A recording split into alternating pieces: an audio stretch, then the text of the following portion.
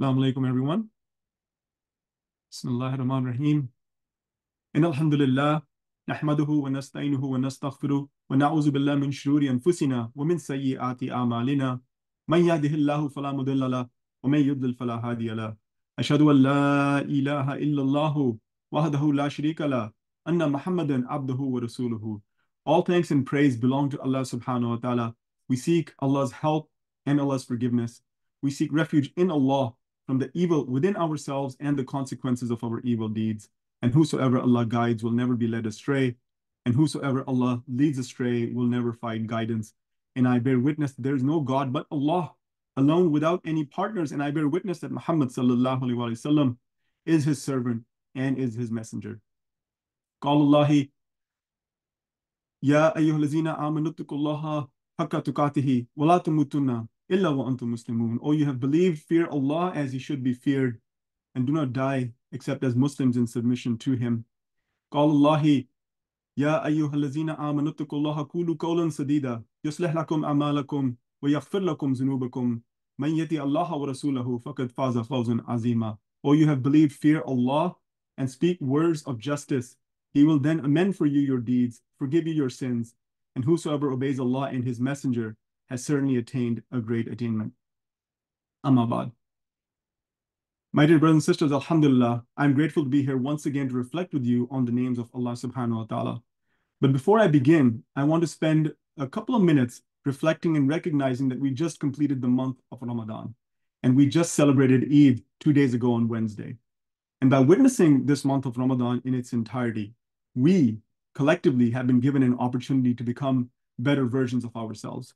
And I pray that Allah subhanahu wa ta'ala accepts our fast during the month of Ramadan and gives us the strength to continue with the new habits that we have formed during this month, and give us new wisdoms so that we may continue to connect ourselves with Allah subhanahu wa ta'ala. And I also want to remind myself first, and then all of you listening, that we are all attracted to physical beauty in this world, whether this beauty comes in the form of another person, whether the creatures that we see around us that we find in our natural environment, the foods that grow on trees and that we prepare in our homes and in restaurants, or the things that we create as human beings. We are all capable of seeking and admiring beautiful people and beautiful objects. It is in our nature to want to be surrounded by beauty. Now consider that the objects we create and the natural creations that surround us, all of these things comes from Allah subhanahu wa ta'ala. And we can fall madly in love with a person and think of them as the most beautiful creation. How much more beautiful is our creator, Allah subhanahu wa ta'ala? If we can find ourselves in this world to look at the natural environment and say, this is amazing, imagine how much more beautiful are the heavens that Allah subhanahu wa ta'ala tells us about in the Quran. And if we are satisfied with our deeds that we just did in this month of Ramadan and every single intention that we made and acted on, imagine how much more satisfied we will be when we receive the rewards of those deeds that Allah subhanahu wa ta'ala has promised us. And Allah subhanahu wa ta'ala tells us in the Quran, وَلَوْ شَاءَ اللَّهُ لَجَعَلَكُمْ أُمَّةٌ وَاحِدَةٌ. If Allah had willed, He would have made you one community. وَلَكِنْ لِيَبْلُوَكُمْ فِيمَا آتَاكُمْ. But He will test you with what He has given each of you. فَاسْتَبِقُوا الْخَيْرَاتِ. So compete with one another in doing good. My dear brothers and sisters, I want us to continue and make the intention to continue to nurture our habits from the month of Ramadan and continue to become the best versions of ourselves. And because Allah subhanahu wa ta'ala has promised us for the hereafter is much better than anything we can experience or imagine in this world, I want us to come back to that feeling. I want us to come back to that reminder every day as much as possible. So inshallah khair, let's come back to the topic of today's khutbah, inshallah, which is talking about one of the beautiful names of Allah subhanahu wa ta'ala. And today I want to talk about some reflections on the name Al-Mani. And the root word for Al-Mani is Mim Noon Ayn, which has the meanings of to prevent, to hinder, or to hold back. And if we think about Allah subhanahu wa ta'ala, this meaning is conveying to us that Allah subhanahu wa ta'ala is the best protector for all of creation, not just the best protector, but the best protector for all of creation. So how does Allah subhanahu wa ta'ala protect us? Let's consider the sky for a moment. Allah protects us from the devastating power of the sun. And if it were not for the sky and the ozone layer that sits in between, we would not be able to live or inhabit this planet at all. In fact, the ultraviolet radiation from the sun would cook us to a crisp almost immediately. It would destroy us and any life that would be able to sustain itself on this planet, on this earth. So we would literally not be here if it wasn't for the sky. Let's also consider the movement of the planets around the sun and the many stars in our universe. The movement of these planets, they follow a prescribed path. And if it was not for this prescribed path by Allah subhanahu wa ta'ala, then the stars and the planets would collide with each other with such regularity that perhaps there would be no life on Earth. Let's also consider the rain. So the pouring of the rain. And the rains are important for all vegetations, all crops, all creatures that rely on water for sustenance. Nothing would grow without rain on this earth. In fact, the rain is what gets collected in underground aquifers, giving us the ability to draw from those aquifers and sustain ourselves. So the rains pour from the sky for a period. Now, if Allah subhanahu wa ta'ala didn't allow the rain to stop, then we would all drown in the excess water. The vegetation, the crops would all go along with it, and there would be no life on this earth. Let's also consider the oceans. So rains help fill our oceans, and the ocean contain benefits for us. They contain foods that we harvest and we sustain ourselves with. So if Allah didn't create the barriers that surround these oceans and keep those oceans in their place, the water from these oceans would overwhelm the land, and there would be no life on the land areas. It would be nothing but ocean. And let's also consider the intellect Allah subhanahu wa ta'ala has given us as people. If we didn't have intellect, we would not be able to create tools to help us hunt or even protect ourselves from the animals that would potentially encroach our habitat. We wouldn't be able to harvest any crops to sustain ourselves if we didn't have intellect with the ability to build some of these tools. So we wouldn't be able to navigate the oceans to travel across the world if Allah subhanahu wa ta'ala didn't give us this intellect. So moreover, or more importantly rather, without the intellect, we wouldn't be able to reflect on the verses in the Quran or the other scriptures that Allah subhanahu wa ta'ala has revealed to us before the Quran. And it is through Allah's scripture, the Quran that is, that Allah continues to give us protection. And how is it that Allah is protecting us with the Quran? One of the ways in which Allah protects us is by setting limits for us.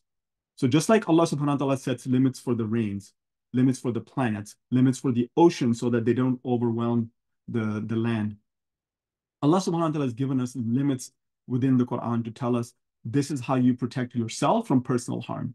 This is how you protect yourselves and your communities from harm that would otherwise overwhelm your communities. And two of these limits, inshallah, I want to talk about today are intoxicants and gambling. And these two specifically are called out in the Quran and Sunnah. There are other limits as well, or prohibitions, but these two specifically I want to talk about today.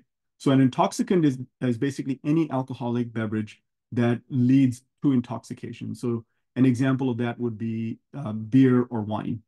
And the alcohol in these beverages accumulates through the process they call fermentation.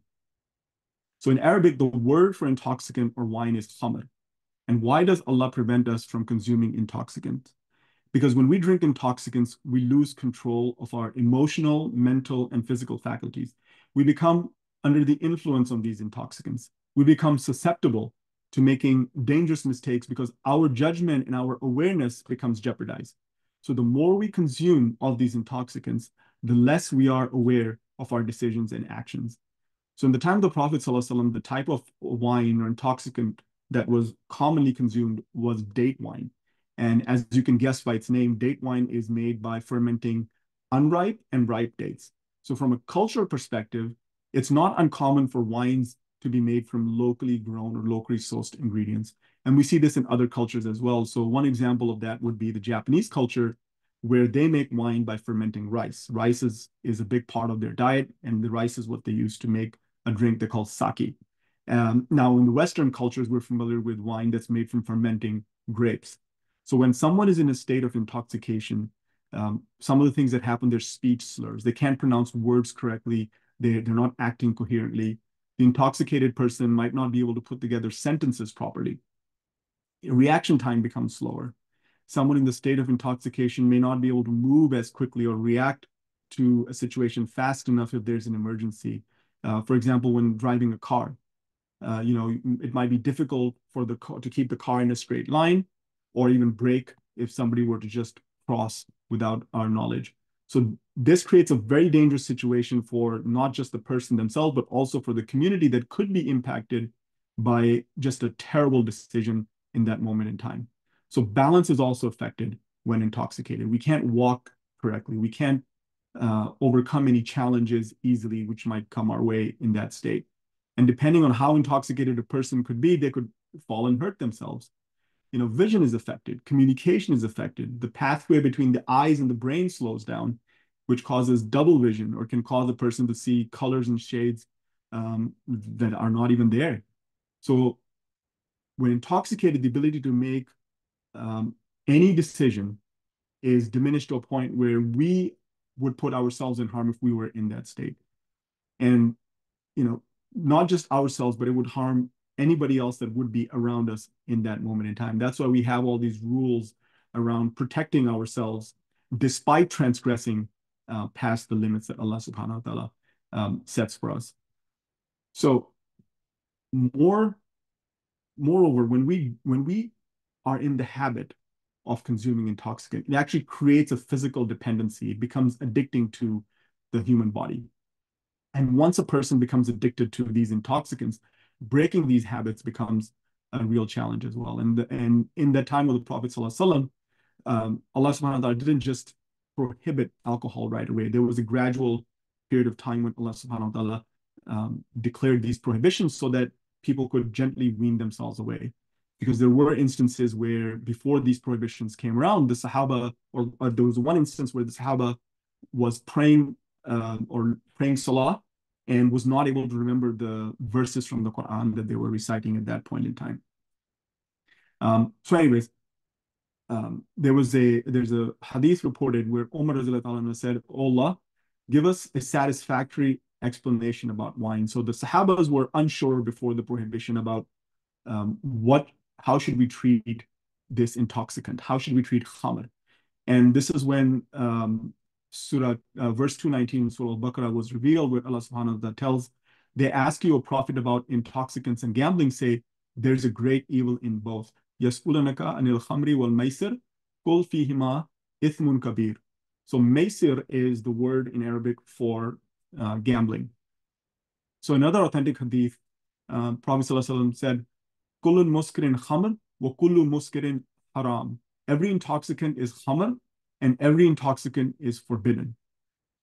So there are other verses in the Quran as well where Allah subhanahu wa ta'ala forbids us from khamr and forbids us from gambling or maysir. For example, another place in the Quran where Allah mentioned this is in Surah Al-Ma'idah, where we're told Satan's plan is to stir up hostility and hatred between you with intoxicants and gambling, and to prevent you from remembering Allah and praying. Will you not then abstain? So Allah is warning us as well that Shaitan, the open enemy to all of us, uses intoxicants and gambling as a way to create division or hatred between people. So how should we think about this verse? So if we think about gambling and intoxicants as tools for Shaitan, and Shaitan is able to use these tools at will, we can start to understand the negative communal effects of intoxicants and gambling that happens. We see this all around us, where gambling is legal in America, and so is alcohol. We understand, and this is not to say the Muslim community is immune to this. There are instances where the Muslim community is also impacted by this. So it's important for us to understand that with gambling, just like intoxicant, it is addictive. So how is gambling addictive? When we gamble, there's usually two things that we are doing. One of those things is we're making a decision based on chance. And the second thing we're doing is we're placing a bet, some kind of reward for that decision. And then we're seeking that reward. So as a human, that is something we are wired to have. We want to do some action and we want some reward for that action. So gambling gives you both of those components. You're doing something, and then you're expecting the reward for that action as well. So a bet is spending money from the provision that Allah subhanahu wa ta'ala has given to us. So a provision that could be better spent on ourselves or for those that we are responsible for. So when we gamble, and let's say we lose that bet, then we're subject to potentially financial hardships. We could be, losing money that was meant to pay for rent or mortgage. We could be losing money to pay our bills. We could be losing money to purchase food for ourselves or our families. And this could lead to a situation where we end up borrowing money to cover our expenses that will put us further into debt. And when we have expenses we can't pay, then what happens? We start suffering deep mental anguish and stress. And when we suffer mental anguish and stress, our focus on our salah goes away. Our focus on our responsibilities go away. And then we're now stuck in this trap of shaitan. And just like intoxicants, the gambling industry knows quite well, the government agencies that license these gambling companies also know quite well that there is a dependency that is, or an addiction that is created for those who are engaged in this kind of activity. So the social harms that come from that, the governments and the industry generally try to create guardrails to try and stop the harm from getting out of hand. Now, how should we think about this? Let's consider this for a moment. Allah subhanahu wa ta'ala has given us the limits. Allah subhanahu wa ta'ala has told us, stay away from intoxicants, stay away from gambling. This is not good for you. And we should live within those limits that Allah subhanahu wa ta'ala has prescribed for us, because going outside of those limits causes harms not just for us, but also causes harms for our community. So in the case of gambling, Allah subhanahu wa ta'ala says, stay away from it, not good for you. Yet as human beings, Allah subhanahu wa ta'ala has given us the ability to cross those limits, to transgress against what is good for us. And what do we do after we transgress? We move the line forward. We say, you know what, that's okay. We're going to set new rules. These are the new limits here. And this is how we're going to make sure that these things don't harm our communities. But now also remember, from a government agency perspective, there is also a benefit to them that they're considering, usually in the way of taxes. So for our personal interest, it is better that we don't allow these transgressions for ourselves personally. But we also have to recognize that there are rules that allow these kinds of things to happen. And it is our responsibility to also make sure that we build this awareness amongst our young people as well, so that they don't fall trap to these transgressions. But we know that human being is going to fall into some kind of trap. So this is where we remind ourselves that Allah subhanahu wa ta'ala should never lose hope, because when we choose to return to Allah subhanahu wa ta'ala and we repent, just like we did in the month of Ramadan, Allah subhanahu wa ta'ala is always going to be Al-Ghafur and Al-Rahim, the all-forgiving and the merciful. So inshallah, may Allah subhanahu wa ta'ala elevate our understanding of the Quran so that we may all live our lives under the guidance of Allah subhanahu wa ta'ala. And may Allah increase us in knowledge and give us the wisdom that gives us the ability to apply this knowledge when we need it most. أقول قولي هذا واستغفر الله ولكم ولسائر المسلمين فاستغفروه إنه هو الغفور الرحيم.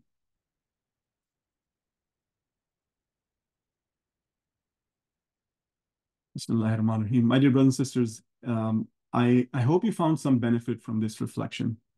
Al-Ghaniy is in some ways similar to another name that we discussed previously, which is Al-Hafiz. And if you remember, the name of Al-Hafiz means the one who preserves. So preserve, or to preserve something, also means, when something is preserved, it's also protected. But when something is protected, it doesn't mean it is preserved. What does that mean? When Allah subhanahu wa ta'ala says, that Allah will, that the Quran will be preserved by us, Allah subhanahu wa ta'ala is telling us that what the Quran contains, the wording, every single word in the Quran is going to carry on until the day of judgment. And if we think about those people who remember the Quran, we call them Hafiz. They are the preservers of the Quran. So protector and preserver are very similar. And I want to make sure we make that connection as well here today, which is that Allah subhanahu wa ta'ala preserves not just knowledge, but also preserves the knowledge that gives us the protection. And these limits that Allah subhanahu wa ta'ala says, these guardrails that Allah subhanahu wa ta'ala has given us to prevent us from engaging in activities, those are things that, if we don't follow them, we will cause harm to ourselves. So the protection itself is not guaranteeing preservation, but the preservation from Allah subhanahu wa ta'ala is guaranteeing that, that is protected. So like all of these names of Allah subhanahu wa ta'ala, what's important for us to take away also is, how can we benefit from the meaning of Al-Mani? So I'll leave you with one reflection, which is, ask the protector, Al-Mani, for protection. The human state is frail, and we should not let the frailty of us being people stop us from returning to Allah subhanahu wa ta'ala. And we went through this exercise in the month of Ramadan where we stopped ourselves from engaging in that which is halal. And outside of the month of Ramadan, we are now no longer forbidden from that which is halal. It's all open to us. But we also should remind ourselves that what we stopped ourselves from doing to get better in the month of Ramadan, we should continue that also outside of the month of Ramadan. So continue to ask Allah subhanahu wa ta'ala for protection from ourselves when we transgress and go past those limits. If Allah subhanahu wa ta'ala wanted us to be like angels who are always in the worship of Allah subhanahu wa ta'ala and are never disobeying Allah subhanahu wa ta'ala, Allah would have made us all angels. And instead, Allah subhanahu wa ta'ala placed in us the qualities of angels. So we are obedient to Allah subhanahu wa ta'ala when we set the intention and when we act on that intention. And just like the water flowing into the river, our lives have ebbs and flows. Every single day, every single hour of the day, our emotional state will change. It'll go up and go down. Our iman will feel stronger some days. We'll feel more divinely inspired certain hours of the day, and then other hours of the day we just struggle to have that connection, to have that feeling. And that's okay. That's completely okay. Allah subhanahu wa ta'ala wants us to return to Allah and ask for His protection from the consequences of our evil deeds. And in Surah Al-Mu'minun, Allah teaches us a beautiful dua. Rabbighfir warham wa anta khairur rahimin. Rabbighfir warham wa anta khairur rahimin. My Lord, forgive and have mercy, for you are the best of those who show mercy. So inshallah, let's remember that Allah subhanahu wa ta'ala will judge us on the day of reckoning, on the day of judgment. But until the day we die, we have a chance to repent and return to Allah subhanahu wa ta'ala. And on that day, what will we be judged on? It will be our deeds. So the guidance for Allah subhanahu wa ta'ala, guidance from Allah subhanahu wa ta'ala is very clear and very simple. We should compete with one another in doing good. Fastabiqul khairat. Compete, race with one another to do good deeds. And athletes know that when they get ready for a competition, there's really only one competitor they need to care about. So if I use this parable of an athlete, there's only one competitor that they need to care about, and that is themselves. They don't need to care about the other competitors. And they know that the other competitors who are really good, who are really excellent in the sport they're competing in, are also competing with nothing other than themselves. So whenever an athlete goes to train every day, their goal is to do incrementally better than their last training day. Not worry about what others are doing, just focus on themselves. And they know that if they put in the work, if they follow the program, they will succeed on the day that they need to perform their best. And when that day arrives, all the athletes are ready. And they know that the result of any competition reflects only the efforts they put on that day and that day alone. So as Muslims, I remind myself first, and then all of you listening, that we should follow the basic program that Allah subhanahu wa ta'ala has already given to us. We don't have to go hunt for a program. It's right there in front of us. And what is this basic program that Allah has given us? It's the 5 pillars of Islam. So they are shahada, fasting, zakat, salah, and hajj. We did 3 of these during the month of Ramadan. And when we have mastered this basic program, and it takes every single day to put in the work, when we have mastered this basic program and we look at ourselves and say, okay, I'm ready for that next level of iman. What is that next level of iman? And this is where we can go to the hadith of Jibreel and learn that the next level is ihsan. And what is ihsan? It is to worship Allah subhanahu wa ta'ala as if you see Him right in front of you. But until that day, we should ask Allah subhanahu wa ta'ala for constant protection from the consequences of our transgression. And we should remind ourselves that Allah is ever watchful over us. Inshallah, may Allah multiply and accept all our good deeds. And may Allah subhanahu wa ta'ala guide our hearts towards Him. Allahumma ameen. إن المسلمين والمسلمات والمؤمنين والمؤمنات والقانتين والقانتات والصادقين والصادقات والصابرين والصابرات والخاشئين والخاشيات والمتصدقين والمتصدقات والصائمين والصائمات والحافظين فروجهم والحافظات وذاكرين الله كثيرا وذاكرات أعد الله لهم مغفرة وأجرا كريما. ربنا هب لنا من أزواجنا وذرياتنا قرة أعين وجعلنا للمتقين إماما. ربنا فاغفر لنا ذنوبنا وكفر عنا سيئاتنا وتوفنا مع الأبرار. ربنا اغفر لي ولوالدي وللمؤمنين يوم يقوم الحساب. ربنا عليكنا ربنا عليك توكلنا وإليك أنبنا وإليك المصير. ربنا ظلمنا أنفسنا وإن لم تغفر لنا وترحمنا لنكونن من الخاسرين. ربنا آمنا فاغفر لنا وارحمنا وأنت خير الراحمين. إن الله يأمر بالعدل والإحسان وإيتاء ذي القربى وينهى عن الفحشاء والمنكر والبغي يعظكم لعلكم تذكرون. لا إله إلا أنت سبحانك إني كنت من الظالمين. سبحان ربك رب العزة عما يصفون وسلام على المرسلين والحمد لله رب العالمين. آمين. اللهم آمين.